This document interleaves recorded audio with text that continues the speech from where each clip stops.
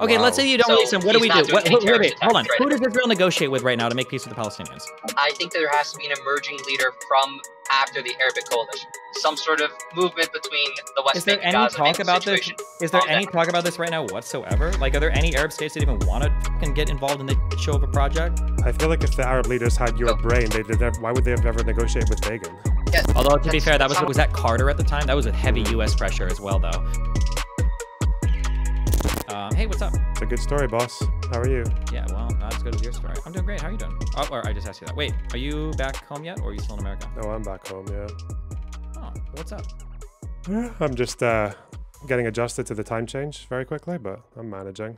Slept for like 18 hours with a couple of wake-ups in between, but it was fine. Okay. Well, what's up? What do you want to talk about?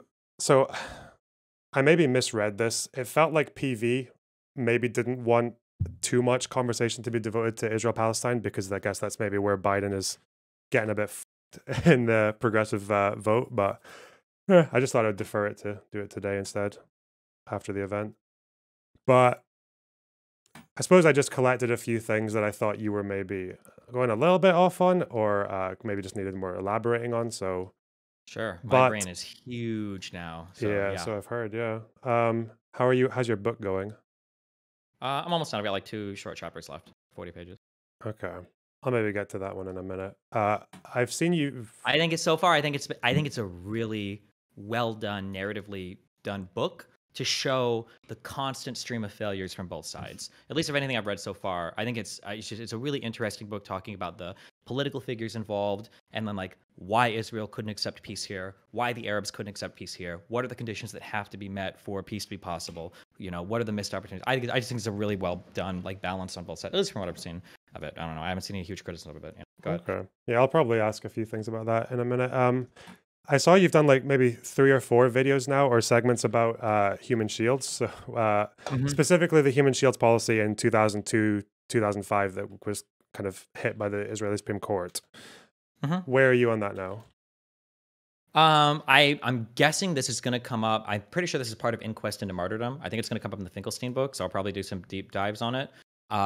My understanding is that what would happen is when the IDF were performing military operations on the ground, according to them, what they found was that knocking on the door as the IDF increases the risk for some hostile firefight and people to end up getting killed, generally Palestinians. So what they started doing is they had a policy where when they were in the area, what they would do is they would try to grab a civilian and say like, hey, can you go and knock on this person's door and tell them that the IDF is here and can you come out, like, basically. And that was the policy. Now, on paper, that seems fine. Supposedly, I haven't dug into this. I'm regurgitating headlines right now. Supposedly, there had been times, though, where Israel either commandeered people against their will or people felt like they didn't have a choice. And I read one story, or one headline, I haven't done deep dives on any of this, where supposedly a person was sent into a building that they thought was booby-trapped to make sure that it wasn't going to explode. In cases like that, I would say that it's obviously not okay. But I think that it's, even if that was the case, it's measurably different than like Israel had a policy to employ human shields until 2002 or 2004 or whatever, but yeah.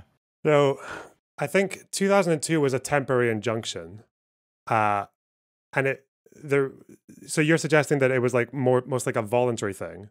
Rather than that's how the IDF policy presented it, yeah. But is that how they presented it before 2002, though? Because the impression I'm getting, and it's only from 1 or 2 articles, is that after the injunction, they said that they would no longer use human shields, but they would only limit it to volunteering, which suggests that it wasn't voluntary before 2002. Is that not?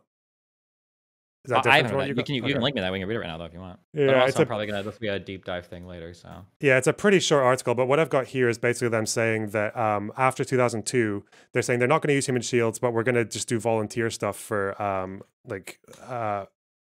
wanted Palestinians.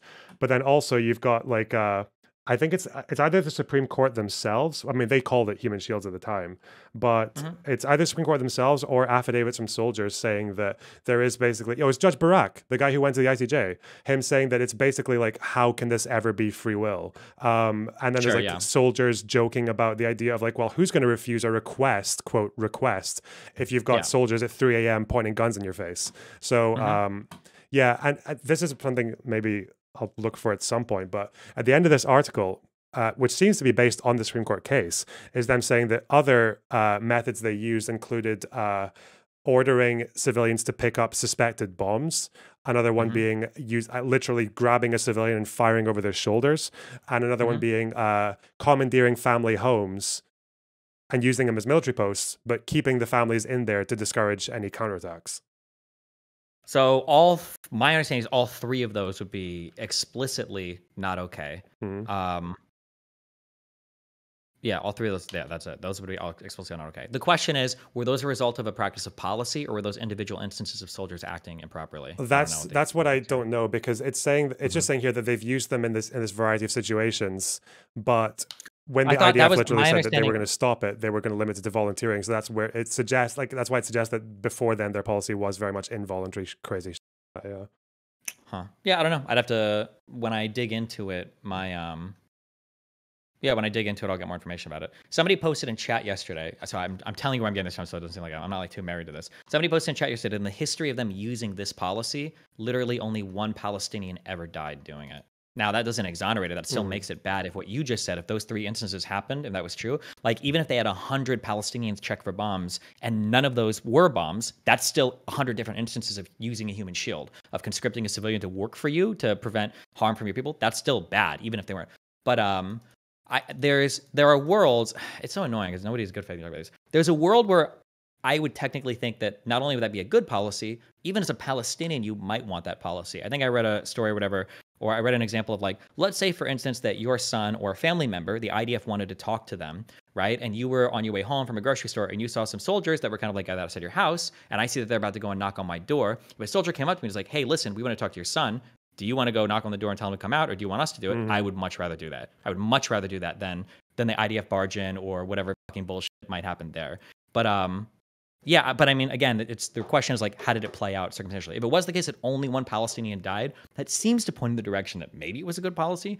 But if what you're saying is true, that because human shields, I don't think you can use human shields against like Hamas, but against like civilian populations, I think the IDF could absolutely use human shields. In the West Bank, you don't want to kill your fucking family members to kill IDF soldiers. Hamas might want to, but not civilian Palestinians. It could definitely be an effective deterrent. So yeah, but I'll dig into it more. Yeah. Yeah, that's the same article I'm reading is saying that one was killed, some 19-year-old, after being forced to knock on a Hamas guy's door. And then the rest, some wounded. But yeah, do you know if I haven't been able to find this yet, but do you know if the actual Supreme Court case or any summary of this, what the Supreme Court said themselves is out there? Because I think I read the dissenting opinion.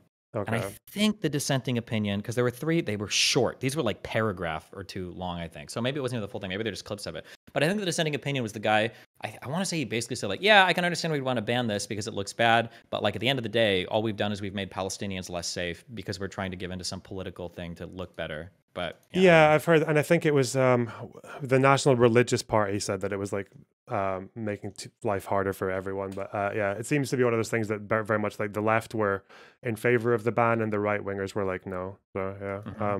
But I think the way that you'd phrased it earlier was just like that the policy used to be, well, we'll just ask them to volunteer. It seems to be the case that soldiers and the Supreme Court themselves basically viewed it as coercive, at least until 2002.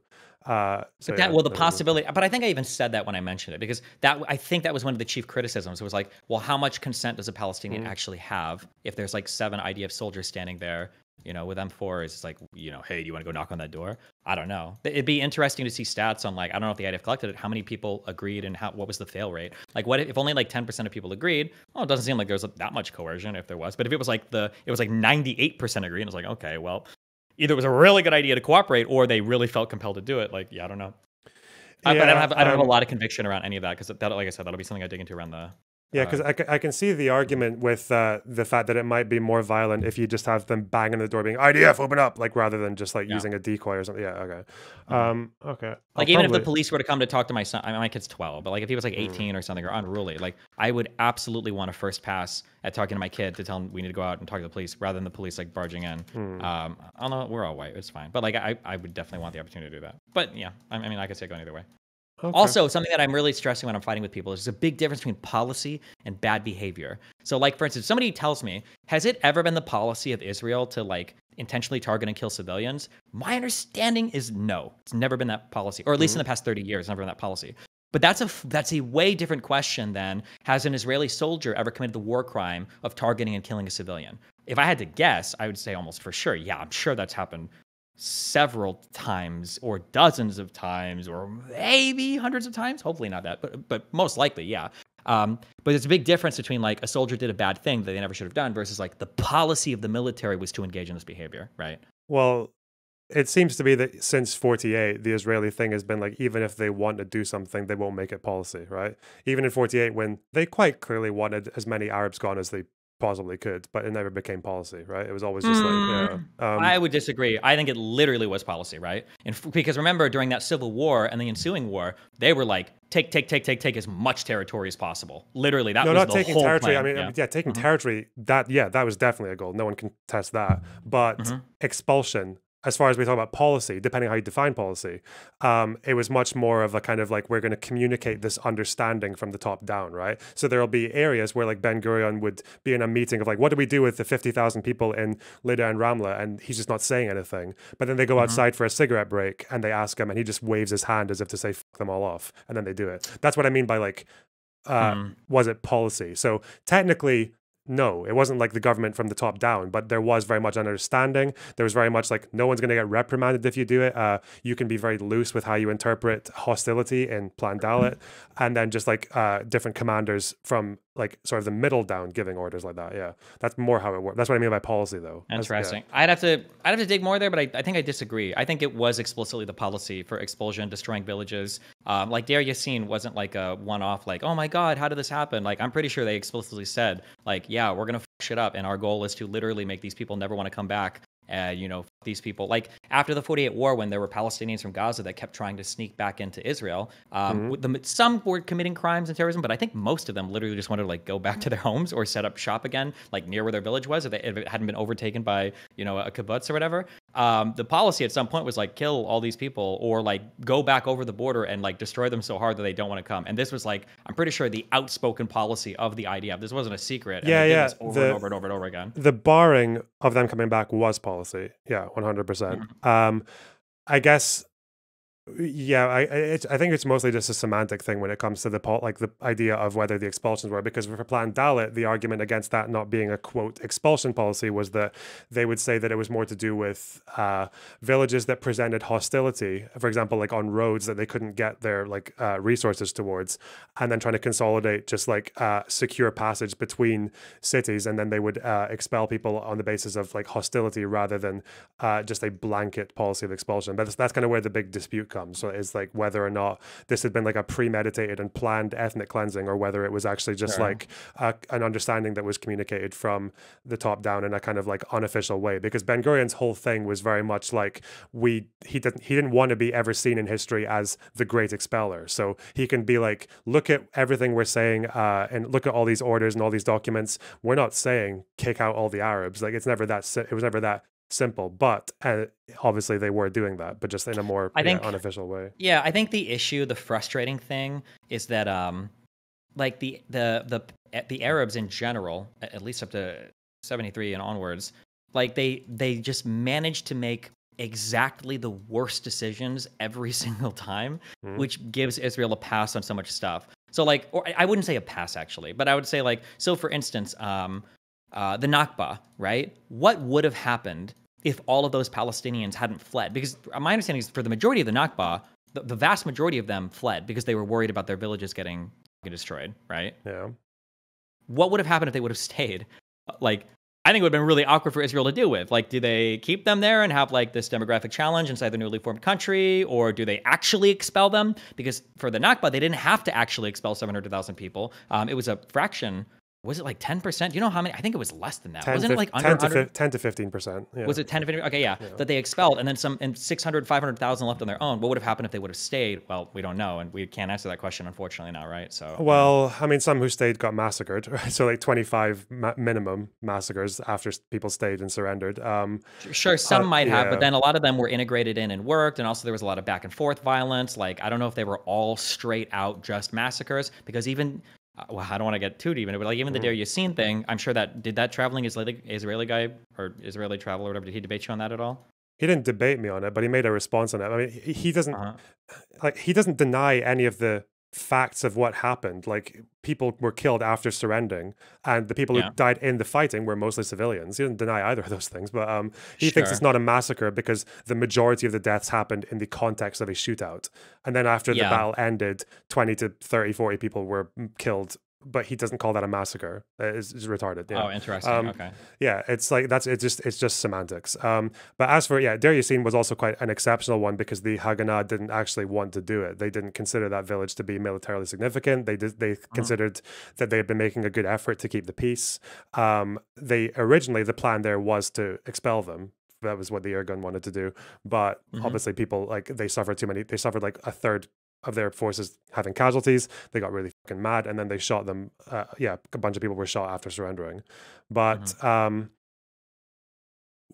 you're talking about the people who would have stayed, that would have presented a massive problem. But that's what I mean by the expulsion policy without policy, is that like even in places like Haifa, where the official Jewish line from the leaders was stay after the battle, like we wanted the Arabs to stay, but on the ground you've got the Haganah who kind of don't want them to stay because they're kind of unruly. It's difficult for them to consolidate control, especially if you're preparing for a war. So they would be very like they would arbitrarily search people. They would like have very poor responses to looting from the worst excesses. They were just very, very rough with the population. So that basically just made them want to leave anyway, right? So you kind of have like mixed messages, even in situations where the official line is to stay. And also, that's not to mention the Irgun and Lehi, who were literally running around occupied towns trying to get people to leave by terrorizing them. Sure. So, Sure. Where are you now with Arab war aims in the 48 war? I saw you were talking to one of my dudes about it yesterday. I think it was 100% territorial conquest. And then kind of with the secondary goal of maybe trying to expel Israel. But I think it was mainly the states were all just looking to expand their territories. So you're not really committed to the idea that it was like that they were wanting to genocide them or anything like that anymore? I mean, I think they would have if they had the opportunity to, but I don't know if they had the ability to. And I think the primary goal was acquisition of land. I think a secondary goal was expelling all the Israelis if they could, if the war was going really well. Maybe a tertiary goal, maybe would have been genocide or establishing a Palestinian state. I don't know. But I think the first two were like way more up there. Yeah. I think I'm just going to give you my take and then we'll see what you say. Okay. I think as far as trying to say that the genocide thing, I think you can, if anyone's going to make that argument, it's based on two things. One would be the fact that none of the documents are released, so we don't actually know what they were planning behind the scenes at all. We can only guess based on public statements that are very sparse. As far as genocide goes, I always get skeptical about people holding on to just like one or two quotes. You know, that's the same thing with, I guess, the ICJ case right now with South Africa. Sure. I think you mentioned it yesterday, this idea, the General Secretary of the Arab League saying that there's going to be a war of extermination and momentous massacre. It'll be like the Mongolian massacre or the Crusades, right? That one. But if you even look at the context of that quote, which is probably the worst one, is that the context of that is basically similar to a few quotes that he'd made a few years earlier, and him saying that there's the context of this time is Jews and Arabs both blaming each other for how a war is going to start. And him saying that is basically just like hyperbole of him saying that, of him trying to blame any war that starts on the Jews and just saying he doesn't want it. But even if you have a quote like that, which is really, really extreme and seems very clear cut, it doesn't really match anything else this guy ever said. Before, like he said that a year before the war started. A few days before the war started, he was actually much more frequently committing to an idea of saying things like, we want an Arab Palestine, but as for the Jews, the idea is that they just exist as an ethnic minority and, quote, they can have citizenship and be as Jewish as they like. And even for some Jewish majority areas, he was offering like autonomy. So even that, I'd have to see what that quote is. My feeling for what you're referring to, that wouldn't surprise me at all. I don't think any of the early people cared about Jewish people that much. What they cared about were Europeans. I think that was the really scary thing, was the European settler project that was coming into Arab land, not necessarily about Jews. And the Jewish Europeans that were coming in here did not see themselves as Middle Easterners, and they wanted to set themselves, they viewed themselves as superior. They wanted to be democratic shepherds of Western democratic values and shit into their new secular area, and they saw themselves as better than the surrounding kind of like religious dogs or whatever. I'm not trying to act like a racist component, but they very much saw themselves, I think, as Westerners versus Easterners. And the Near East people that were there definitely saw themselves as like the native people, and these are like European invaders. Yeah, but as far as with this guy in particular, it seems to be that he had pretty decent relations with the actual European Zionists. I mean, even Ben-Gurion described him, and this is after the quote's been published in that newspaper that it came from. You've got Ben-Gurion describing him as the most, or one of the most honest Arabs, like Arab leaders to deal with. Like he called him like the most honest, the most humane, like literally one of the good ones is how Ben-Gurion described him. Yeah, it's just that's the thing is I always get was when people there's this tendency that like once people have kind of got like a preference with like Israel or Palestine, and then like the levels of charitability become very varied between the two groups, right? Because I feel like if you heard this from if people generally heard this from a Zionist leader, there would be very much people wanting to hunt for context and what exactly that quote means and where it came from. Yeah. A feeling that I had, so as I've done political research over the past year or two, one thing that I've been big on as I've been talking to people is I don't put much stock in quotes at all. Because like, show me a military action or show me an action of a country afterwards, because people say wild shit and a quote just doesn't mean anything to me. So I'm so sorry. Excuse you. My Red Bull, shut up. So what I would say is, yeah, so I'd say, okay, well, show me military actions or show me country actions afterwards. I don't care about the quotes. In Shlomo Ben Ami's book, he actually ups that a lot and has kind of changed my understanding even more, such that like public speeches by politicians are incredibly tactical things. However, like what happens is, so one thing I used to fight about relating to the 6-Day War, or we can even talk about like 48, is I would say something like, Israel wanted to preemptively strike because they felt like the Arab countries wanted to go to war. And they were ready and preparing for war. And the counter arguments I would get all the time is, well, no, they actually didn't want to go to war. They didn't want to go to war. And what I never considered was that both of these statements could be true from both sides at the same time.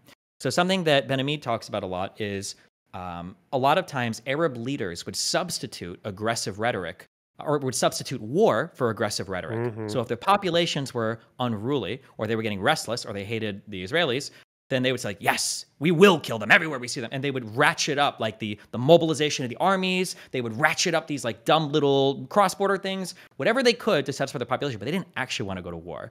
So like my position right now for the 6-Day War, for instance, I don't think the Arab states at that particular point in time wanted to go to war. They just wanted their population to think that they would so that they looked big and tall and strong. But simultaneously, I think it's super fair that Israel looked at it and was like, these motherfuckers are going to annihilate us.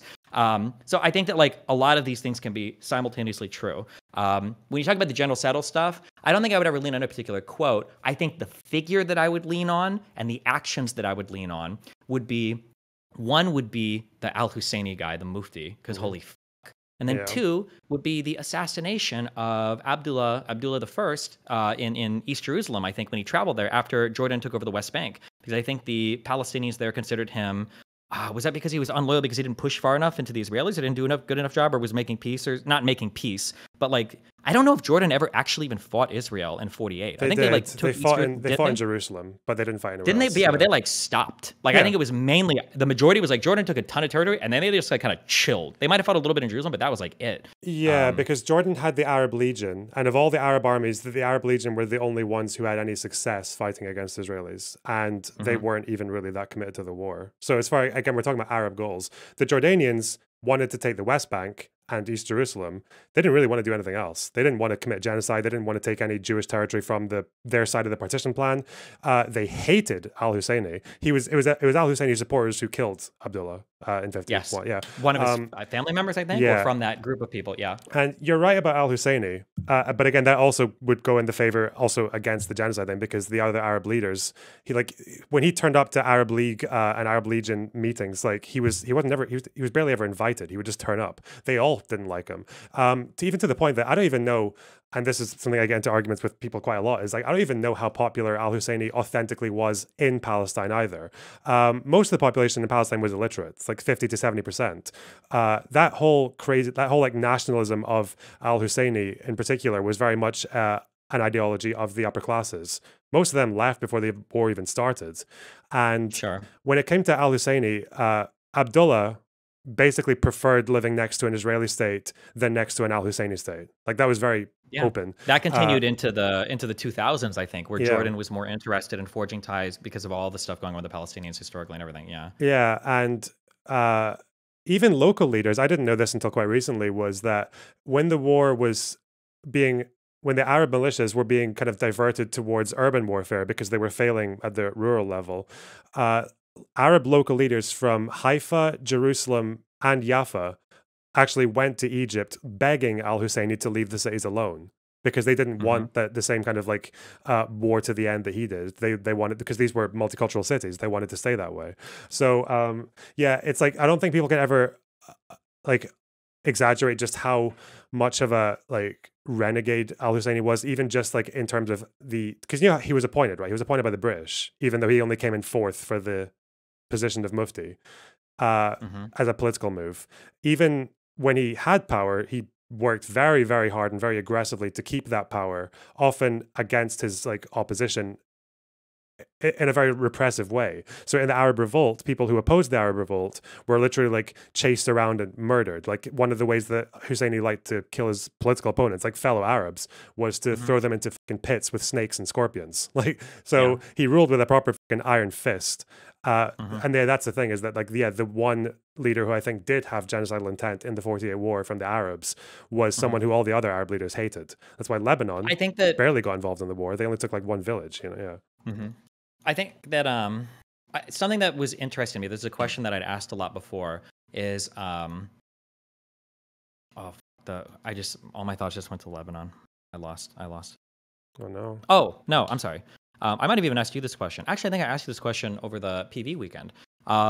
Why were Jews so good at like diplomacy and politicking versus either all the Arabs or the Palestinians? Like, I don't understand how they outmaneuvered them so hard. And there's such an interesting passage. It's a couple paragraphs that because Ben-Ami reflects on this, and he's like, why was this the case? And a really interesting observation that he makes is that as Israel is maneuvering from 48 to the 90s, Israel's facing constantly the existential threat of elimination. That when things are getting really fucked, their back is against the wall and they're facing extinction. So it forced them, and many times, to be realistic about what they could achieve. That Israel couldn't afford to gamble on idealistic plans. There were plenty of times where they had to make concessions, where they had to beg for help, or to do whatever they could to remain okay in the eyes of the United States, but they do all these things because they were constantly worried about being eliminated. And none of the surrounding Arab states, or even the Palestinians, ever really have that fear. They can always afford to hold out for the next deal, or commit the next terror attack, or wait for the next war. They don't need support from the West. Even when they lost support from the Soviet Union, like, they've got all their surrounding states to help them. And that like pragmatic imposition on Israel from the realities, from the conditions that exist on the ground, might have been the thing that always pushed them towards considering more realistic options. And ironically enough, and then this feels good because it's funny, although I didn't realize it, but something I said before was more true than I even realized, that people hyping up Palestinians are actually hurting them. And then Shlomo expands on that by saying that, like, actually, yeah, people inflating Palestinian dreams to unrealistic heights, because Palestinians will never actually face extinction, will never actually face genocide, is always basically prompting them to fight for more and more and more and more. Because if they lose, well, they'll just wait till the next intifada, or they'll wait till the next UN mission, or they'll wait until the next whatever happens to give them another shot at it, basically. Yeah. Yeah, I think that's mostly a good answer. You did ask me at the time, and I had a banging answer, even though I never heard it anywhere else, but I think it makes sense. What was your banging answer? It was that Zionism, even though it came from the 1870s, it was a modern movement. It was like it had already been through it. It witnessed like the Enlightenment and all that kind of shit. So they were very modern in the sense that they were very meritocratic. They were very based on talent. They were very willing to represent people who would otherwise not be represented, right? Like women representation was a part of the Zionist movement before it was basically anywhere in Europe, before the UK at least. And obviously because diversity is our strength, they were unironically, like imagine. Yeah.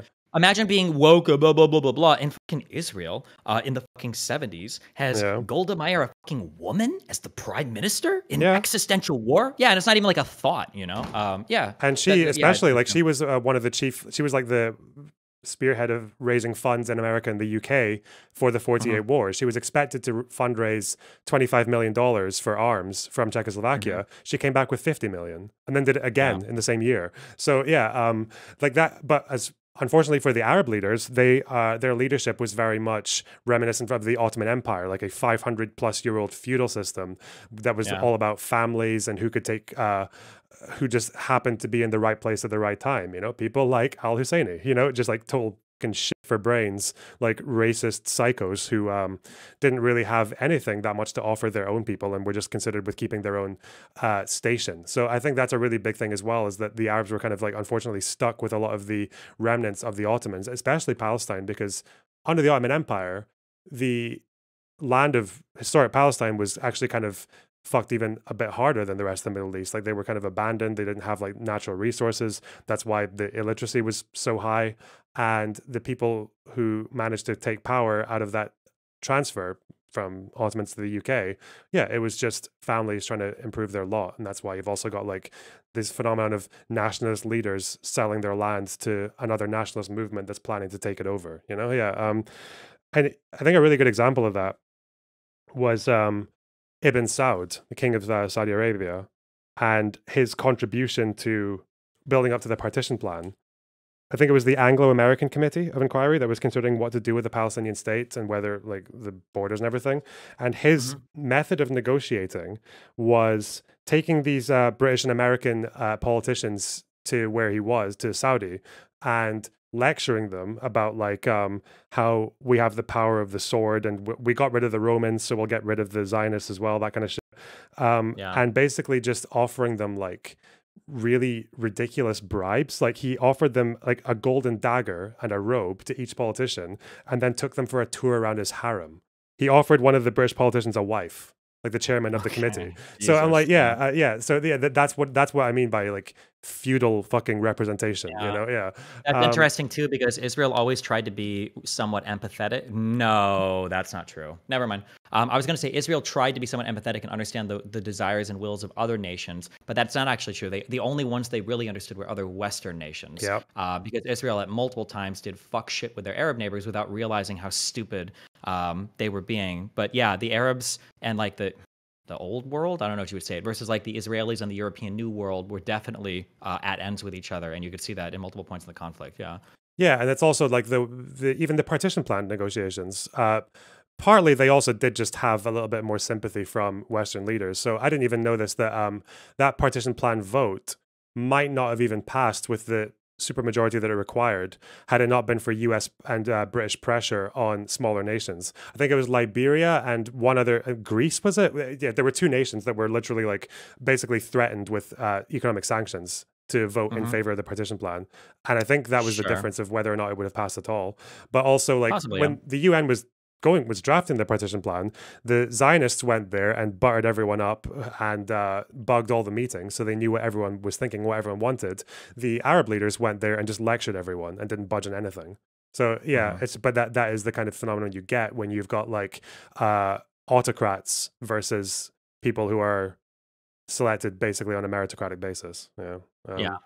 Which is why one of the people, I don't know if I brought this up or not, if I ever do an autobiography or biographies looking at people, the Sadat guy in Egypt seems really cool. Of all the people I've learned about in the region, he seems like one of the bravest and coolest leaders to emerge, especially coming from an autocratic regime like that. But Okay. Anything else? Yeah. What else? Yeah, where are you on Ben Ami's opinions on Camp David? Was it actually a great deal, or was it It was a bad deal? all of these were Or good deals. The okay, Palestinians are fuck themselves over and over and over and over again. No, not the Palestinians. Kind of the Palestinians. Arafat was a terrible human being. Arafat was a garbage fuck human being. Yeah. what does Ben Ami actually say about Camp David in the context of if I was Palestinian, I wouldn't have accepted that deal? The problem, when he's saying that I might not have accepted that deal, so what Ben Ami does throughout the book is he tries to say, like, what are the possibilities that somebody could have pursued peace at this time? And then he tries to say, so like, for instance, one thing that Ben Ami says is, oftentimes peace can only come after Assad has vindicated itself through military victory or whatever. That, like, for instance, peace with the Arab states in a conciliatory manner where you're taking territory from them after 67 probably wasn't possible. The conditions weren't right because Israelis were way too full of hubris and messianic hallucinations after winning wars, and it humiliated the Arabs, and that the conditions for peace probably weren't possible. But after 73, where the Arabs showed that they had some ability to stand up to Israel militarily, and when Israel was finding itself increasingly worried about doing things, the conditions at that point might have been more correct for peace. Israelis, even though they won in their blitzkrieg fights, they didn't like war of attritions, where over periods of time they were losing people, because Israel thrives on its military power, not on its population that it can throw continually into machine gun fire like the Arab states could. So he talks a lot of different points about, like, the conditions for peace were probably such that it could have happened here or it couldn't have happened here. With Camp David, on the Israeli side, the conditions for peace were there. They had the negotiators, they had the government, and the government had an unbelievable amount of courage. Even though they didn't have support of the population and they probably didn't have the political support of the home front, they were still willing to bank everything on getting that deal done. But Arafat was a man who always lived in paradox, or always lived in ambiguities, and he thrived in it because he was a celebrity, he was a diva, he made lots of money, he enjoyed to fight with terrorism, he always liked to employ all of these tools and never have a committed position at any point in time. And Camp David, it's possible that he never went to Camp David with even an end goal in mind, and he constantly fucked around with the whole process. Now, American negotiators, Clinton was weak and didn't understand the situation initially. He wasn't the bulldog that Carter was a counterexample given. And Ehud Barak and the Israelis might not have gone in with realistic assumptions about, say, like Israel, because initially when they went in, they were like, Israel's, or not, I'm sorry, not Israel, Jerusalem. That's not even on the table. That's not even a question about splitting even the old city. So they might have had bad things going in. But I think the Israelis really wanted, I think there was a chance that if it wasn't Arafat, if it was anybody else, the Israelis were willing to do something there. And by the time you get to Taba, the things that were on the table were unbelievable. Looking at those maps, the offers, the refugee fund, like, oh my God. And Arafat still said no. So I mean, like, what are you gonna do? Yeah. Yeah, I mean, the impression I got from Ben Ami was that I think he is blaming the at least the American and partly the Israeli side for Camp David as well, because of just how scuffed a lot of the negotiation process was. The lack of understanding of what either side's red lines were, the fact that the Americans basically abandoned the talks for like a week at the beginning, and just kind of let them go between themselves. So I can get that, but yeah, when he talks about like Taba and Clinton Brown just being like the big missed opportunity, I think I agree with that. It does make a lot of sense. Sometimes I hesitate before saying like amazing deal rather than just like the least bad one for Palestinians, I guess, because the way that they're going to see it is that it's always going to be we're getting 22% of the land at the end of the day. But fuck it. Yeah, I guess my understanding is that like Egyptian leaders and ambassadors, Saudi leaders and ambassadors, like the Arab world was like exasperated that Arafat was shooting these down and didn't want to negotiate and didn't want to actually make, I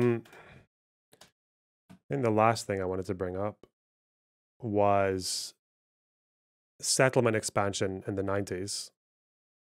And I think the way you describe it as only expanding within the settlements rather than making new ones. No, I completely take all that back. Oh, okay. Why? I think Netanyahu is a subhuman piece of shit. And even under Rabin, the settlements continued to expand. They didn't make new settlements, but the way that they expanded settlements was a way more, insidious? Was way more subversive than I originally realized. So for instance, they might not create a new settlement, but they'll say that, oh, well, this plot of land that's 4 kilometers away from the city is actually still part of this settlement, so we're going to build houses over there. And then there were a lot of like There's that YWYE. Wye There were a River? couple deals that were cut. Yeah, that were cut and uncut and shit. And yeah, I don't know. I'll dig into that more. But my macro level broad understanding is that through the 90s, on the Israeli side and the Palestinian side, both of them were pretty shitty partners for peace. Mainly because I would blame Arafat for how the Oslo Accords were negotiated. Were just the Oslo Accords. Fuck, I hate to say this. I have a very negative opinion of the Oslo Accords now. I think they set the stage for everything to be really fucked. But Yeah, the thing with the settlements is like it's also actually a bit worse than that. They also they would recognize some outposts and they would actually they would naturalize outposts and then link them to an existing settlement, even though they were really yes, far apart. Yeah. yep. I think also they I've heard a few people mention this. When people compare the growth of settlements during the Oslo period, they always just compare it to the 1 or 2 years prior to Oslo, which is really weird because that was the fall of the Soviet Union when That if an one wait, repeat that last unprecedented point. people will compare the expansion of settler populations in Hmm. the Oslo period to just 1 or 2 years before. You ever heard that Oh talk yeah, I about? read Yeah, went yeah, over all that on stream. yeah, Somebody's made a huge email on that, and it's super yeah, disingenuous. because it's the Because, fall of like the you said, USSR. Yeah, yeah, yeah. yeah. So a ton of people are coming in, but yeah, yeah. Yeah. I think also Rabin did also expand settlements, but he, at the very least, made a conscious distinction between security settlements and political ones. He thought there were some settlements that actually had some security purpose, and the other ones were just it was just for expanding territory. And Hmm. he explicitly only expanded security ones. He made that distinction himself, and Okay, Barak didn't do that, and sure. Netanyahu definitely didn't do that. Netanyahu Yeah. expanded the definition of security settlements in a very dishonest way. You know that clip of him bragging about fucking the Oslo Accords with Jordan Valley? I haven't seen it, but it absolutely wouldn't surprise me. Yeah, Ben Ami talks about this as well. Is he talks about how the Israelis had a very exaggerated understanding of the security benefits of the Jordan Valley, like way in the east of the West Bank, Hmm. and Netanyahu expanded it even further to basically give Israel this 20-year lease on the Jordan Valley way in the east of the West Bank by defining it as a vital security interest, even Hmm. though it wasn't at all. And one of the things Ben Ami mentions is when he gets to the Clinton parameters, he kind of rejoices in the fact that Clinton and most of the Israelis had finally acknowledged that this decades-long mythology of the security benefits of the Jordan Valley had been realized, and then they were eventually going to get fucked off. And I think the time period in Camp David was something like 6 to 21 years of giving Israel a chance to move out of there. But then by the time they reached the Clinton parameters, it was just down to 6 because they realized that Sure. it just wasn't as important as Israel was making it out to be. And Netanyahu, I think, was a very big part of that, was just defining the security interest very, very much further than it should have been. Yeah. Yeah. The Judea and Samaria circle jerk bullshit and all the more religious extremism that started to show up in Israel post 67 is pretty unfortunate. It kind of fucks a lot of shit up, and is really gross. Yeah. Yeah. Yeah, never mind. Fuck. There's a difference between what's right and just in the eyes of morality and international law versus what's possible. I don't think it's possible, but I do think it would be just that a dismantlement of almost all of the settlements, at least the ones that aren't close to that aren't on the that aren't clustered together or whatever, should happen. The settlements are just so evil and bad and have fucked up so much for negotiating positions from the West Bank. And I don't like that. I don't think that Israel can have it both ways. You can't have settlements in occupied territory and say you're doing this because it's your land, but then simultaneously say, well, Palestinians can't vote because it's occupied territory. That can't be both, because that is just apartheid, right? Mm-hmm. It can't be both of those things. So I don't know. I hate that settlement shit is so fucking annoying. I don't know what the final plan is there, but yeah, the continued attacks and the cycle of violence, it's going to take a really brave leader and a lot of political will and a lot of good international pressure on the Palestinians and on the Israelis, because it seems like there's never been good international pressure on the Palestinians, because the only ones that would pressure them are Arab leaders who secretly, don't like Palestinian leadership, but publicly would never say as much. It's a really frustrating, stupid fuck situation. Yeah. How do Unfortunately, you feel about the prospect of ANC style Palestinian militants encouraging settlements out of the West Bank? encouraging settlements. Like I mean, when I say ANC style, I mean obviously don't target the people, but like if someone's going to set up a tent, like is it that bad if a fucking paraglider just comes and pulls it down? Probably, because just the violent shit just fucks everything up. What the Palestinians need right now is they need somebody that you can negotiate with. It can't be a boss, and it can't be Hamas. Have we talked about that one leader? Barghouti. Yeah, maybe that guy. He's got some historic authority because I think he was a big like militant in the Second Intifada. It seems like he's chilled the fuck out a bit as he's. I don't know if he's still in prison now, or at least I've heard that in his writings he's chilled out. Prison, and it seems like he's like incredibly popular. Israel needs to actively work to empower the Palestinian people to have a representative. But the other thing is that like I don't even know what the fuck that means when I say that, because like what can you force elections on them? Maybe that's just not their vibe. That's not their culture to have elections. But then their representatives in the past are who? Al-Husseini, Arafat, Abbas, like people that end up being corrupt, completely unpopular. Like even the PA under Arafat was incredibly unpopular. It was all fucking corrupt. None of the Palestinians liked it ever. So it's like, the thing with it's actually quite hard to find that much about what Barghouti believes throughout now, because I know there's this thing about people speaking in different ways to the Western media than how they speak to Arabs. So I don't know how much that's an issue. Like a good example is Hamas, right? Hamas will actually, they don't say it's okay to target civilians. I don't know if you noticed that. Like in their 12-page report on October 7th, they literally say like it's an affront to Islam to target civilians, and they just blame it all on Israel, right? Like that's their public stance. I saw that report. But then you also have to be very careful about what it means when we say target civilians. Just like whenever I hear a Palestinian or a Muslim or a defender or whatever, whenever I hear them say things like they want to fight against the occupation, you have to be very careful, because in our ears we hear, oh, that's kind of fair, West Bank and Gaza. No, for a lot of them, the occupation means the entire state of Israel. No, yeah, that's true. That's true. But I'm telling you that when Arab media, when they discuss civilians, they don't take the that tanky thing, no Israeli civilian, because technically it's settler colony. Like they don't talk like that. Yeah, Arabs are actually more like Arab propagandists like fucking Hamas are actually a bit more competent than that on the world stage. They'll actually they do acknowledge that there are Israeli civilians. They just blame it all on Hannibal doctrine and shit like that, right? Or and the helicopter fire. That's kind of their position. Yeah, but then I guess, but I mean, like clearly they didn't feel that way on October 7th. Yeah, no, they didn't. Really I'm just saying what they say publicly. Yeah, which is why. When I think about like someone like Barghouti, is he obviously was a big voice of the Second Intifada. He believed that there has to be confrontation alongside negotiation. He Arafat, said he opposed killing at least civilians within Israel proper. He said he has recently called for a third intifada, although his understanding of intifada seems to be a bit different from people like Hamas. He's also endorsed the Geneva Accords, which is kind of like based on the Clinton parameters. So it would just be really interesting to see what he would have to say as a leader, because he is very popular. I don't think he could ever renounce violence completely, but to control it in a more meaningful way, maybe. But I don't know. Sure. Bro, we had people an attack about mitzvah. Come on now. What?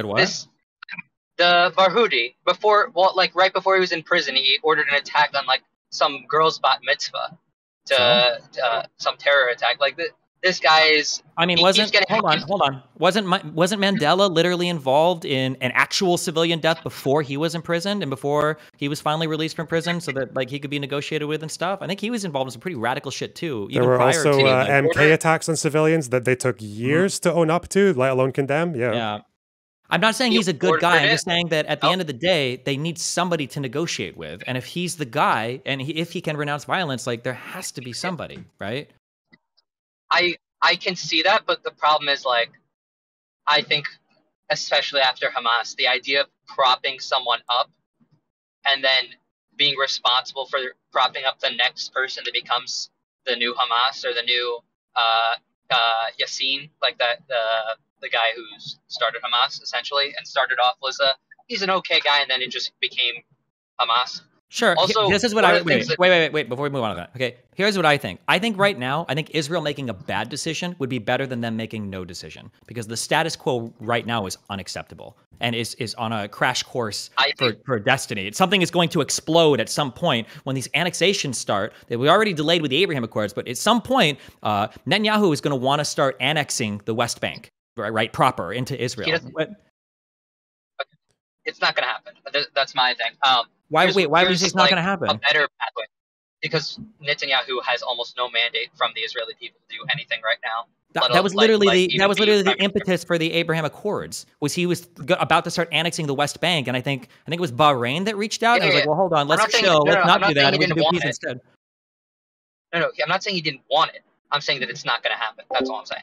But I think he was also, convicted what I'd of say this is, one, no? rather than like prop up like someone we know has been a terrorist already Convicted. and like has called for the third intifada, but we don't really know what that means yet. Maybe he means like only killing some civilians. Maybe he means like 30% civilians. But like we have an alternative pathway, I hope, in like having an Arabic coalition take over control and make their presence more seen, which they seem to have said make some sort of promises in the rebuilding of Gaza. I don't know how deep that's going to go, but I think going through a pathway of like having an Arabic coalition take control and like be a benevolent. How does that work now, though? Not to, unfortunately, 2000 plus. Now we have to start factoring in religion.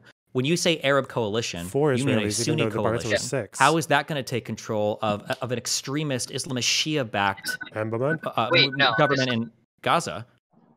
Gaza is Sunni, like and Hamas is Sunni as well. Oh. Yeah, wait, why the fuck do they get support? How do they rationalize it to get support from fucking Iran and Hezbollah and the Houthis are both the shady? Killing the Jews is a very good unifying. Okay, never mind. Okay, then that would be a thing then, I guess. Okay. Yeah, but another thing is that he brought up is I don't know why this keeps getting brought up. The what is it called? The Jordan Valley is like this. I heard the claim that it's like mythological. The idea of how important, how like it's unshakable was, I feel like, is what I was reading from Ben Ami when he said that the mythological Jordan Valley, but it's made as like this insane idea that the Israelis wanted to maintain some sort of control over the Jordan Valley, which is like the border between Jordan and like having some sort of control there. And then they eventually settled for some sort of installations of warning systems. It's not like this was like this insane, unshakable resolve that Israel would never give up. It's seen as like this thing is like, oh, this is the proof that the Israeli side was actually like unhinged as well in Camp David. I don't know why you're bringing that up, and I feel like you just heard the word fucking mythological and then just ignored everything else I said. I literally said that it was exaggerated.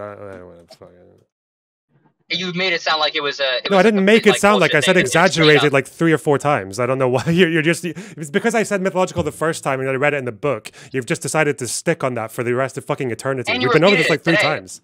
Yeah, because I'm quoting the book. You repeated that shit today. Okay, as in the value of it, like, as in the exaggerated value of it was mythological. Also, which of these? Wait. I could be wrong. Okay, Barghouti was charged with 37 something crimes. He wasn't convicted of all of them. Was the bar mitzvah one that he was convicted of? No, this was like after he was already sentenced. He already had like, but it was said that it was his attack that was orchestrated on that bat mitzvah. Allegedly, it was before he was captured and it was already set in stone or something I saw. But yeah, what about that? I mean, he still did shit in a terror. Yeah, he probably did. But bro, I mean, hold on. The Israelis were the peaceful kind. Wait, hold on. Yeah, but we've also Israel negotiated. Israel negotiated with Arafat for how long, bro? And like this guy was like the king fucking terrorist. If they can negotiate with Arafat over and over and over and over and over again, they can negotiate with the other dude. It's different to like install. Hold on. It's different to install a terrorist yourself. No. Hold on. I want you to be the terrorist leader. Install implies doesn't have popular support, and you would make him the leader. We're not talking about installing anybody. It'd be releasing a guy who already enjoys. You're releasing him to become one. Yeah, that's not installing. He's already more popular than Hamas, bro. Yeah. Still. He's more popular. He's like the most popular politician among the Palestinian people. That's not installing. Well, right now he's installed in a prison cell. Okay, let's say you don't release him. What do we do? Wait, hold on. Who does Israel negotiate with right now to make peace with the Palestinians? I think there has to be an emerging leader from after the Arabic coalition. Once that comes into power, and then you could start seeing actual like good things happen, like some sort of calming of the situation and some sort of economic stability, and a chilling of some of the restrictions on the Gaza Strip once the Arabic coalition comes in. some sort of movement between the West Is there Bank and any Gaza, make talk the about this? situation Is there calm down. any talk about this right now whatsoever? Like, are there any Arab states that even want to fucking get involved in this shit show of a project? From Biden said that they do want to, that the Saudis and UAE have put up that they will be a major player in the rebuilding of Gaza.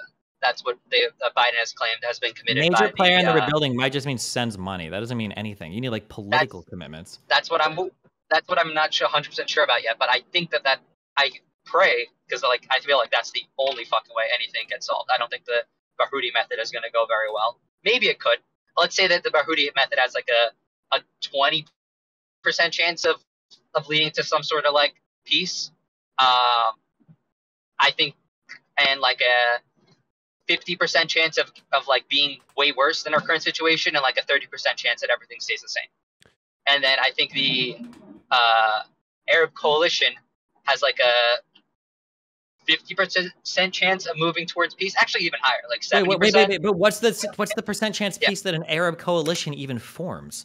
Again, is there anybody that actually wants to step up and do this? Like, take political responsibility, not just send some fucking money. I feel like if the Arabs had through the pressure of the U.S. I feel like if the Arab leaders have like I feel like if the Arab leaders had your brain, why would they have ever negotiated with Begin? My brain or his brain? What do you mean? David's. Oh. What do you mean by that? My brain. Because Begin was a fucking terrorist, and the Arabs negotiated peace with him over the Sinai. Yeah, although to be fair, that was with a lot. That was with heavy. Was that Carter at the time? That was with heavy U.S. pressure as well, though. And that track started secretly too. But yeah, again, the point is that we don't know what Barghouti believes, nor do we really know what he would be like as a leader. It's just like compared to Hamas, it can't get much worse, right? Well, you can not have Hamas there, and I don't even know. I really don't even know if he would be better than an Israeli occupation. That is saying something. When an Israeli occupation, like West Bank style, would be a nightmare. Did I say Israeli or did I say Gaza? I don't know. I meant Israeli occupation over Gaza. But I understand the point of Barghouti. But do you want to move on to the 48 war? Some of the contentions you had. Mm-hmm. Okay. So wait. Hold on. I want to force an answer real quick. Hold on. Fine. Wait. If the Arab coalition doesn't form, what is Israel's responsibility going forward for making peace with Palestine? What should they do? Everything's fucked. They should both get nuked, and they should all move. Good one. Move so out meme of the answers. Okay, you can't contest any of our answers then if you're gonna only give meme answers. If you don't have any other alternatives. I'm not doing a meme answer. Okay, I'm not doing. No, I'm saying that the Arabic coalition should be forced, and maybe I'm not saying it's an impossible idea. I'm not saying that it's like this is the worst idea of all time. I'm saying that should be like the absolute last resort. I agree that it is a possible solution, and I don't think it's a good one, and I don't think it's any better than the Arabic coalition. That's all I'm saying. It is definitely way worse than that. Okay, I don't understand. I don't know if that answered anything I just asked, but okay. All right. What did you ask that I didn't answer? If the Arab coalition doesn't form, because it doesn't look like it's going to, I don't know if we have any indication it will, then what should Israel do to push for peace? How should Israel try to make peace? There is no Arab coalition, and if the Arab coalition doesn't form. I truly don't know. I think that the situation will be fucked because there is no way that Israel. Oh, if you can't form an Arab coalition, maybe I would say, yeah, fuck it, do Barghouti. If it's probably better than an Israeli occupation, just barely. Okay, fuck it, yeah. I would eventually say that. Okay. Do you drive a Tesla? No. Okay. I do agree with you. I think an Arab coalition or some other Arab states being involved, I think would be really good. But okay.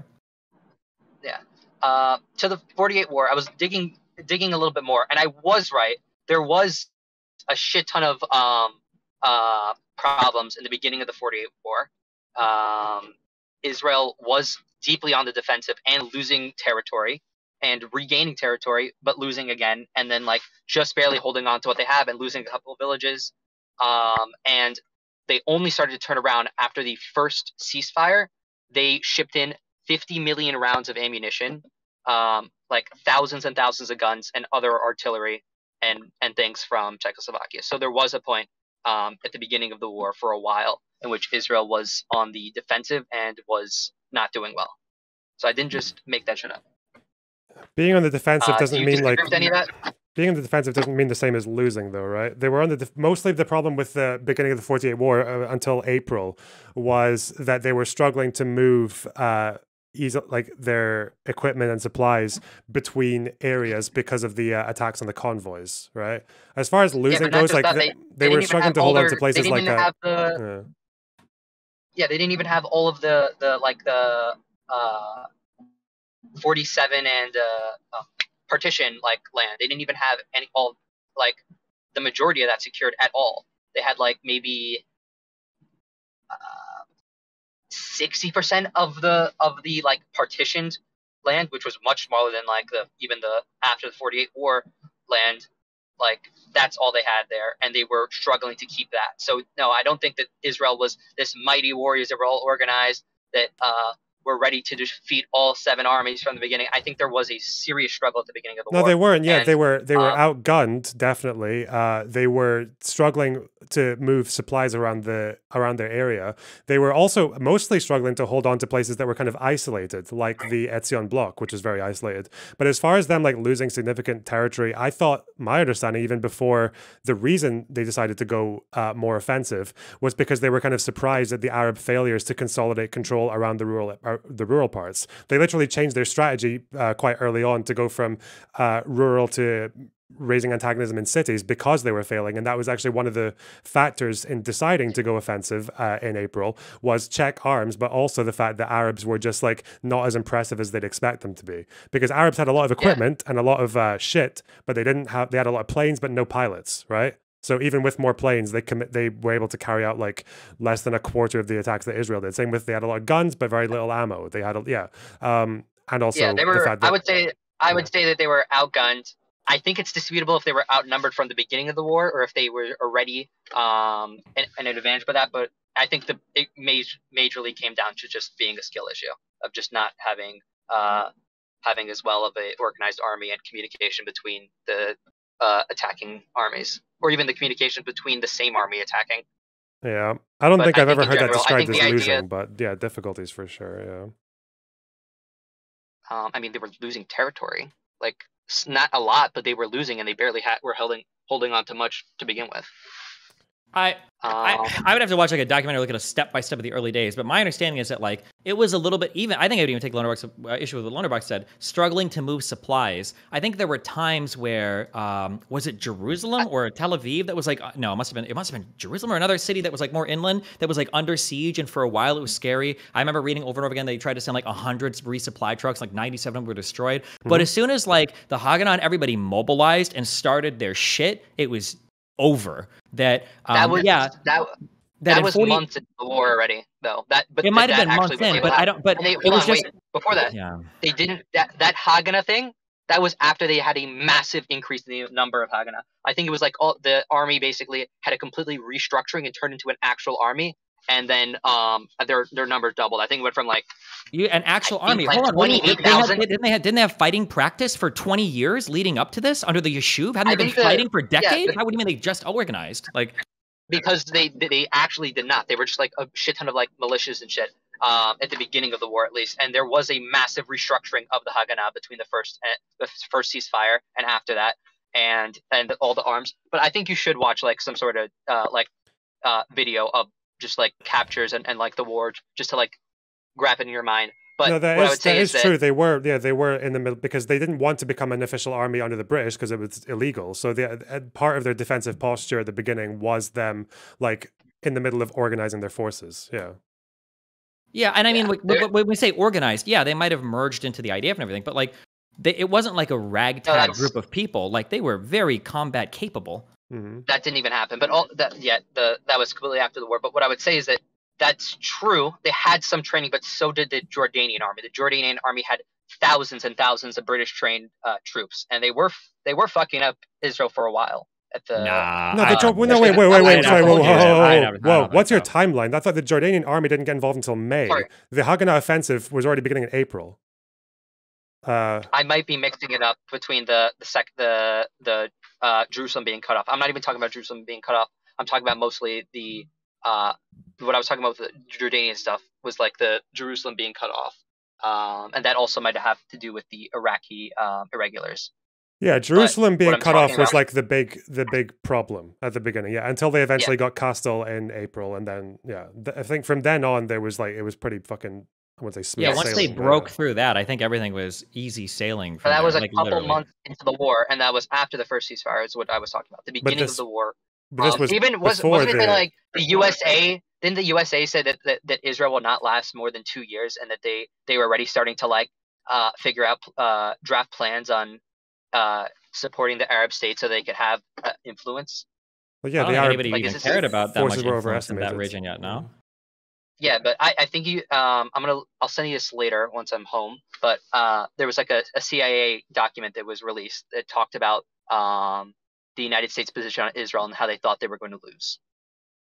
Like I'm not exaggerating when I said that the Israeli defensive looked very grim at the beginning of the war, and only through their like basically the desire not to fucking die and completely restructuring their army and coming up with a new strategy. I think their airports were completely bombed by Egypt. Like there was all sorts of trouble at the beginning of the war. I don't know what's happening with your timeline. So you're saying they didn't get into the offensive until after the first truce, but the first truce was May, and again, like the big offensive with was it Operation? I'm mostly whatever talking the fuck about it's called was April. For Egypt. Yeah, I'm mostly focusing on like the offensive against Egypt, not even the Jordanian one. But that was I gotta also digest more about the exact timeline on the Jordanian stuff. But I was mostly focusing on like the Egyptian front and like the Sinai and the capturing the pushing towards Tel Aviv by the Egyptian forces, which was before the first ceasefire. Okay. What else is there? You said something else. What was it?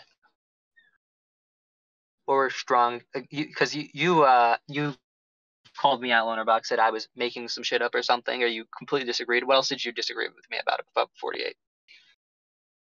It was mostly about you talking about the intentions of the Arab leaders and the Arab armies, and saying that it was at least ethnic cleansing. When you say at least ethnic cleansing, it sounds like you're saying more likely genocide. And you invoked that quote as well from General Secretary about the massacres thing, even though that quote doesn't really tell you anything about what that guy generally believed. And how he was perceived, even how he was received by Ben Gurion himself. Like, yeah, but I mean, he clearly was not for any Israeli state whatsoever. And he clearly was talking about if there was a war, there would be momentous massacres and like the Mongolians and shit. Like, I don't think that I was trying to someone else tried to tell me after that I was talking shit, and then showing me that like there was more context, but the context didn't really change anything. It was clear that that's what he meant. That like the context is him hyperbolizing to try and avoid a war, because what he wanted was an Arab state with Jews as living as an ethnic minority. That's what he wanted. As far as wanting to even to remove them again, not even dhimmi, no, equal citizens. He didn't say dhimmi. I don't know why you added that in. Like it's so obvious that your bias is just like inserting things that aren't there. Like I want to be clear Ben Gurion, about that, but I'm not trying to lie about anything. The fact is that throughout, again, a year into him giving that quote in that newspaper, Ben Gurion described him as one of the most compassionate and reasonable Arab leaders, or maybe even the most. So yeah, it just seems to be that he was taking a very anti-war stance and hyperbolizing to avoid it. But as far as going from that one quote to actual intention to a military, to an actual policy or plan, it's just you've got fucking worlds between each of these stages. Yeah. Okay. Maybe I'll look for more.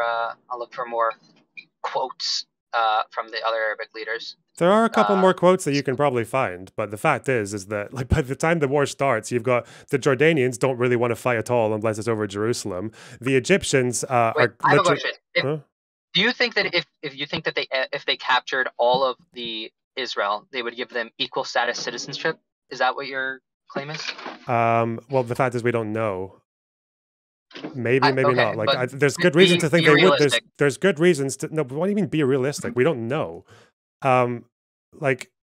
this is why people have that same skepticism when it comes to what were the Israeli plans for the removal of Arabs, right? It's like, you can say they said a lot of shit, but again, we don't, The problem with doing historical counterfactuals is we tend to superimpose onto the past attitudes in the future. The Arabs would have absolutely genocided every single Palestinian if the Arabs had the mindset from 67 in 48 after losing that much. But if they would have managed to win that very first war, well, the entire international landscape changes. It might be that maybe they want to genocide the Jews, but maybe with pressure from the Soviet Union, somebody like, hey, listen, you guys are about to get invaded. All your shit is going to get fucked. If you don't stop, you just destroyed a country. And the Arabs at that point might say, like, okay, well, chill. We'll just like divide this all and like be chill and not genocide. That could be the case because of the international pressure, right? Maybe we should look at the areas that had Jewish people and the armies passed through. How many Jews were left over in? Well, yeah, but this was Kfar Etzion. Is that the one you're going to use? Like sometimes like a few hundred were kept as POWs. Like sometimes there were massacres. How many were left to stay in Jordanian occupied territories taken from Israel? How many were left to stay in Egyptian? Yeah, but hold on. But wait, you can't use this as evidence of genocidal intent when this could be evidence of retribution for the outcome of the 48 war. What? Right? There weren't 700,000 Israelis expelled from other. Wait, hold on. I'm not talking about like. Okay, so let's say they didn't want to, but they wanted to get revenge by doing genocide. I'm not talking about. But if they won in 48, if they won in 48, they wouldn't need to get revenge. They would have won, right? In victory, they might have get revenge for all the. What if they want to get revenge for all the attacks that Israel did, for them wanting to even have the audacity to create a state? I don't think the drive there is going to be the same as the humiliation they felt by losing to fucking Jews in 48 in a war when they're Arabs. It's unbelievable. The thing is that we know how Arab leaders treated Jews who they had control over, because after the war, there were like about 1 million Jews living in different Arab countries. There was no policy of genocide against them. They were treated very badly. They were treated as second-class citizens. Sometimes there were pogroms. Sometimes those pogroms were actually condemned by the local leaders. Even Azam Pasha, the guy who said there will be massacres and all that, condemned a pogrom like 2 years earlier before the war. There was not even a policy of ethnic cleansing, apart from Egypt was the only place where they had actually an actual policy of removing local Jews, so they applied to like maybe 500 or 1,000 people. So yeah, we have a rough indication. So. I guess it's fine. We'll know soon when they release the record. Just because there's no to go back and forth on this. Okay, and Loner Box, I'm going to speak for both of us, and you can correct me if I'm wrong. I think that me and Loner Box will both say, is it possible they would have genocided them? Absolutely, it's possible. But can we say that with 100% certainty? It's so hard to develop that counterfactual. Okay, well then we all probably roughly agree it's possible they could have, and they definitely expressed some genocidal intent, sure. But it's also possible that if Israel would have made way more progress on the Egyptian front or on the Syrian front, maybe they would have pushed all the way to Damascus. Maybe they would have pushed all the way to Cairo. Maybe all the Arabs in these cities would have been expelled. Who knows, right? But like that counterfactual is such a macro, and there's so much stuff that's going to change internationally and on the ground that it's hard to say with certainty what would have happened past that point. Maybe with a slightly shifted cabinet. Without record. Maybe with a slightly without records, it's really hard to do any counterfactual or see what the actual true intent was. I can't really make a convincing argument like that much without even statements that are like genocidal. There's a lot of like overhyping of wars, and I agree that can happen. So it's really hard to say what the true intent of the Arabic side will be without seeing like records of what they were trying to do, etc. Based on what we have with actual records, like a slightly different cabinet in 67 would have ethnically cleansed Gaza and the West Bank. There were some people who wanted to do it. So, Okay. Any other contentions, my fellow orbiter, Mr. Lonerbox? No, you're like a meteor, right? No, okay. He is my orbiter. I'm not even talking about you, Mr. Destiny. I let him come talk to me sometimes, Wow. I think I'm satisfied. Do you have anything for us, as well. Dustin? Did you enjoy PV? You have the line. How did it go compared to other events that you've been to? I don't think I talked to you much about a lot of the drama stuff going on. The reason why I was a little bit hesitant to promote it on stream is I thought that event was going to self-destruct. I thought that it was going to be the culmination of like 3 or 4 different dramatic things that were going on behind the scenes. So that was my expectation. I thought it went incredibly well. I thought it was like an amazingly managed event. Kyle did an amazing job at managing talent, moving people around, scheduling people. Every part of that moved way smoother than I thought. I think it was easily the smoothest event that we've done. So yeah, I was really happy. Felt pretty smooth. Mhm. Oh fuck, what was I gonna? Yeah, as far as drama, all I heard was I saw a video from President Sunday called "The Downfall of Progressive Victory" or some shit, and I just thought, well, it's President Sunday. It's probably nothing at all, like some autistic bullshit. So guess I was right. I don't know. I don't know why there was a downfall before we went in, but yeah. Steven, you Well- owe me. You owe me $200. I Why? won because we made a bet. What do we bet on? We bet about the canvassing event. Oh yeah, I did bet you that it was going to be fucking horrible. Did you bet it was You going to did. be a? He said he Failure? bet that it was going to be a failure. Yep, I did. Jesus, what a I pessimist. did. I thought it was. You owe great. me $200. All right, I'll add it to your first paycheck compensation for our first episode of Bridges. Okay. Okay, sounds Okay. good. Sounds good. I thought you were betting that I'd be shorter. Shut up. I was betting that you'd be bigger, actually. Oh. Whoa. Oh. What were you expecting? Like a 7-foot fucking Look, those, I heard those blow up things about guys that you see in Stonehill front of car giants. dealerships. What? Yeah, I was. I've heard things about stone giants and Scottish people and something about those two things, probably. I am probably the shortest man in Scotland. Makes sense. Yeah, exactly. That's what I was alluding towards. Thank Is what you it is. for- I want to fuck. bringing Wait. that up. I don't know if I'm allowed to talk about this, so I'm going to type it to one of you. Just okay. All right, Wait, what? hang on. Don't type it to me because I'm not at my computer right now. Okay, I'll type it What to are you Dustin. near the horses?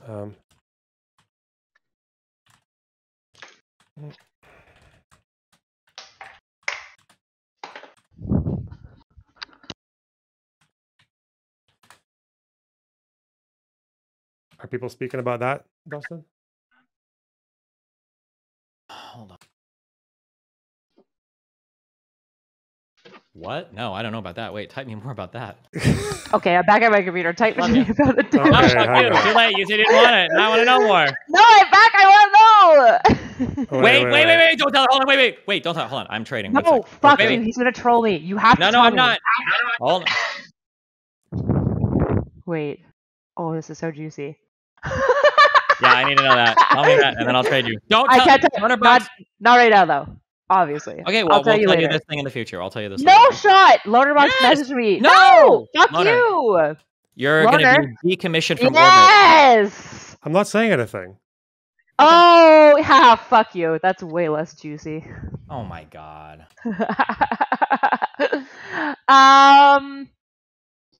Probably not yet. I don't know. Oh, you're so loud. Okay. All right.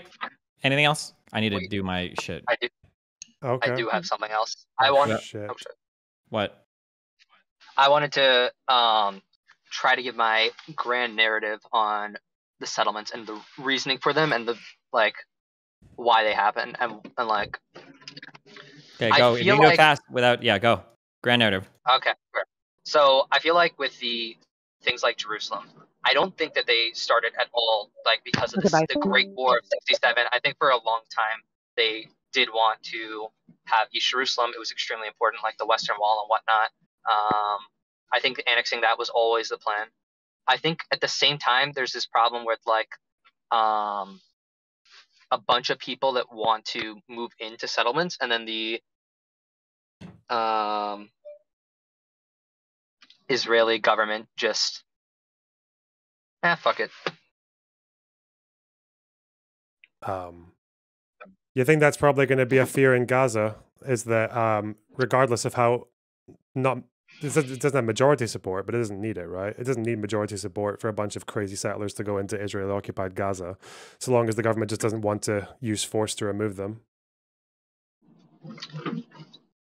So that could be a problem, but I think that the international pressure from the entire world is so focused right now that even if in Netanyahu's best world he's going to end up doing that, that's not going to end up actually happening. So you agree that we I might think- need some international pressure to fucking nudge them out if they decide to try it? Because they will try it. I think that's Absolutely. 100% true that some people will They try will try it. what? some right-wing Israelis will try to settle in Gaza under Israeli occupation. I feel like it's just so stupid. And like Gaza, no offense, Gaza sucks. Like there's not like holy shit there. It's not Judea and Samaria. It's not like the cringe biblical shit that all these fucking cringe loser Zionists are like super obsessed with. I don't think anybody gives a fuck. Yeah, it does suck, but there's the right-wingers have a big fucking national trauma about Gush Katif, and there are people literally fucking camping outside the wall being like, we're ready to go back in. I don't know. Gush Katif, is that one of those settlements that was taken down in 2005 or 4? That is the big one. But like, who cares? I think they'd rather just continue to settle more and more of the West Bank. Yeah. So that wasn't even like part of the original like Jewish kingdom or blah blah blah whatnot, but that was somewhere that they did live for like hundreds of years in like modern times, before the Aliyah and stuff. So there's some shit about that. Bro, but they've got they've been like, who the fuck cares? They got enough place. Yeah, I agree. There are it's not some even that people who hold holy. on to the fact that there were Jews in Gaza up until 1929 when a bunch of them had to get fucked off because of the violence. Okay, like some people. Yeah, again, I'm just saying there are people who are clearly talking about it and who have are protesting quite physically outside the border because they want to go and do it. Like I'm just saying, they'll probably get removed because Netanyahu doesn't want to deal with that. But fuck, it's not like a non-thing. I don't know. Palestinians have security concerns as well, you know. Do you think no one's going to try, or do you think like they will try and they'll get fucked out?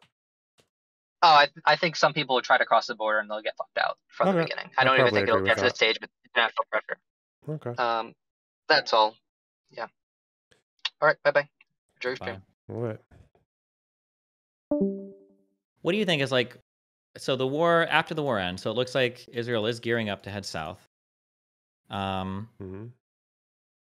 Let's say they do their southern sweep. Once they finish their operation, they have to leave, or the major military operations have to end. Like, where does Israel go from here? I don't know.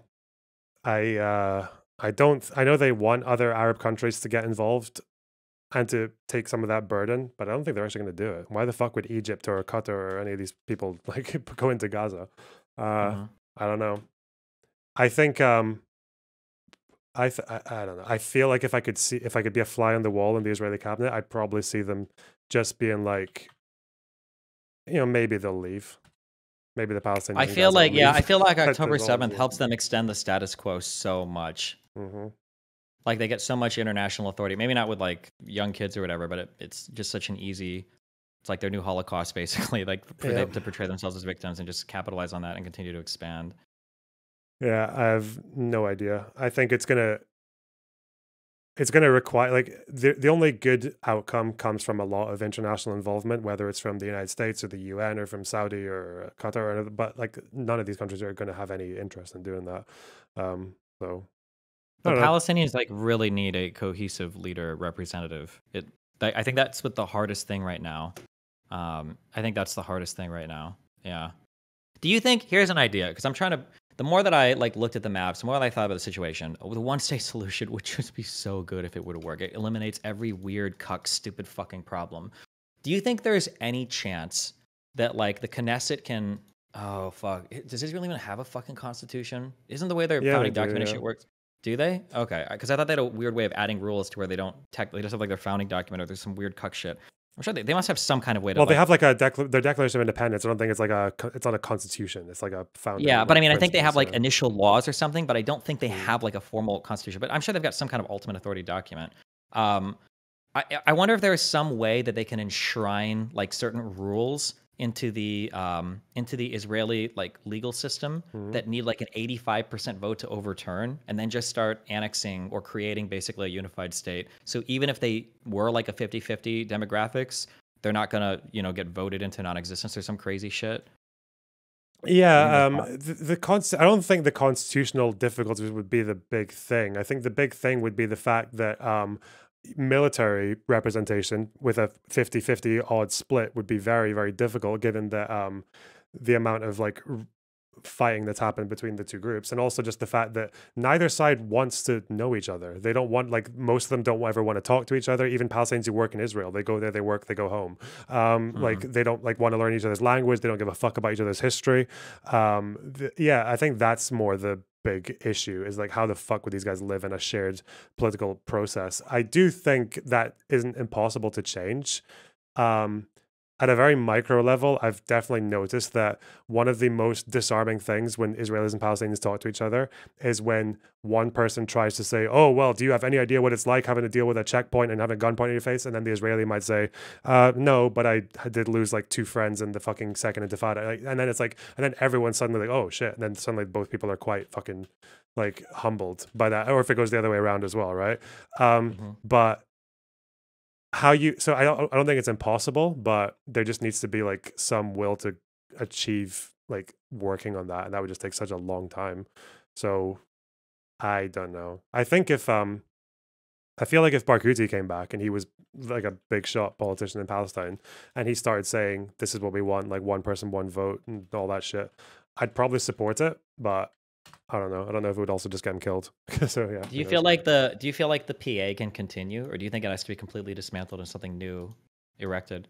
I don't know, because it's like I don't know if it's rotten to the core or if it's just the fact that I think it's rotten to the core. I think when Arafat was the head of it, the way that it maintained its cohesion was people were bribed. It was always seen as corrupt. It was always seen as a political tool, basically, for Arafat to ensure his control over Palestinians and to maintain some kind of support from them by being the negotiator against Israel and the representative of the hopes and dreams. Like it feels like it's always been fucked in the eyes of the Palestinians. They've never liked the PA.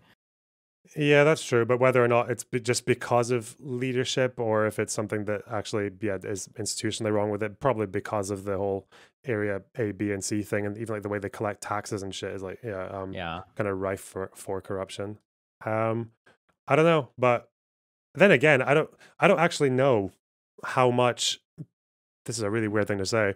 I don't know how much Palestinians at least have like democracy as a high priority, like if they'd rather just be under like a leader that they find generally like strong and like convincing, because obviously like a lot of the other Arab countries don't have democracies, but I guess because the Palestinians have had that system in the past, maybe they want it more. I don't know.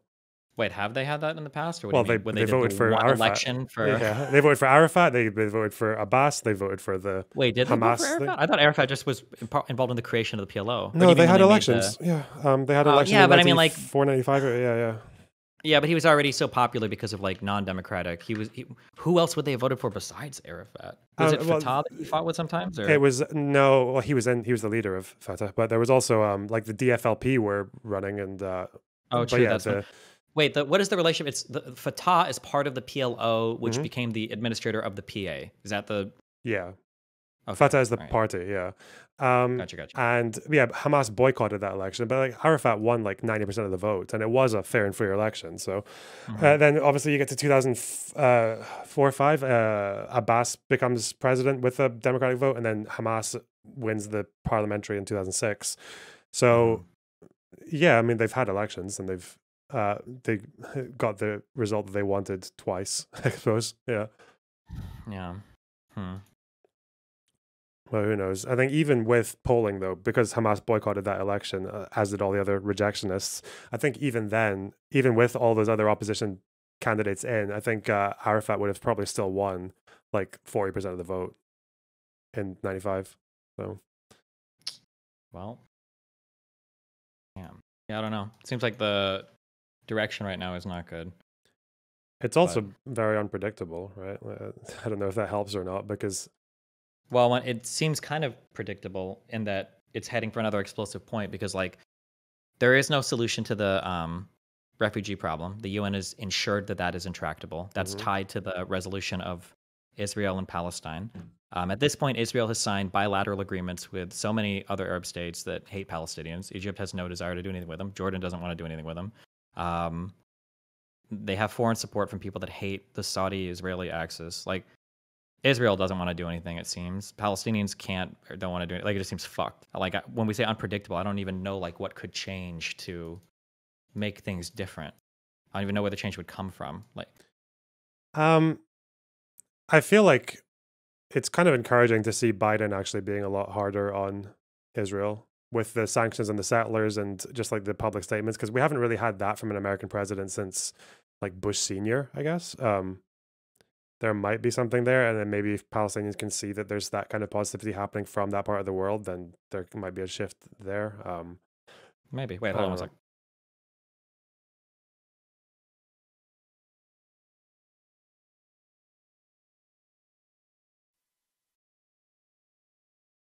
Okay, sorry. Huh. But yeah, I don't know. I came here to talk about history because I don't know dick about what to do right now. So Okay. that's my safe space.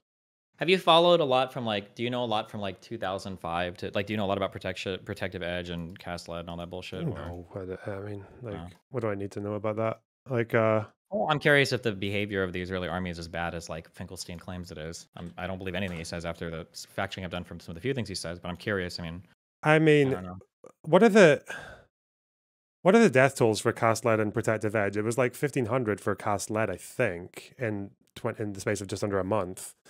And I think it was 2,000 dead in Protective Edge in the space of a month. Yeah,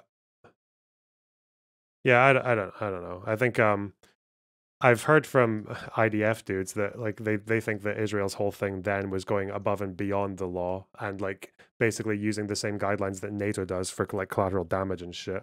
But yeah, I don't know. I don't think the whole like dispute between the Goldstone report and the counter to it, where I think like Goldstone made a few very, very silly mistakes where they misread certain things about like Israeli doctrine when it came to like what was one of the accusations was that Goldstone said Israel was counting all police officers in Gaza as militants, even though they actually weren't, according to the source that they'd used. So yeah, I don't know. I don't know if there's anything too exciting to look at there. Maybe. I heard that Israel violated more ceasefires than Hamas did, so who knows? Yeah, ceasefire stuff with when the sides aren't truly ready for peace seems like kind of a meme. I think even in 48 and in 67, I think every time there's like a ceasefire, there's a lot of shenaniganery that's going on. Yeah, like I don't know if people are aware of this, but like during a ceasefire, I don't think you're even allowed to strategically reposition troops. Like I think it's just like I don't even know if you're allowed to resupply troops. But when you move stuff around, yeah, that's technically a violation of the ceasefire. So, but yeah, I mean that's why I think I can't remember if it was Protective Edge or Cast Lead, but it was a ceasefire violation from Israel that was done. But this thing that they'd broken the ceasefire to hit was a tunnel that had gone further past the no-go zone. the buffer I think zone. that was for a Protective Edge. I think is how that started. Yeah. Yeah. So I don't know. It's probably good on the propaganda stage, but thought. Yeah. Okay. What is that? What's your Finkelstein debate going to be on? Is there like a topic, or is it just? I want to read. I'm wasting time. I should be doing it now. You're wasting time. But I want to read that Inquest into Martyrdom, and then I just want to start hunting down every footnote, and I want to figure out. I really should. Maybe I'll do this today. I need to figure out what the big questions are. This would go under debate. No. Israel v. Palestine. I think big questions would be like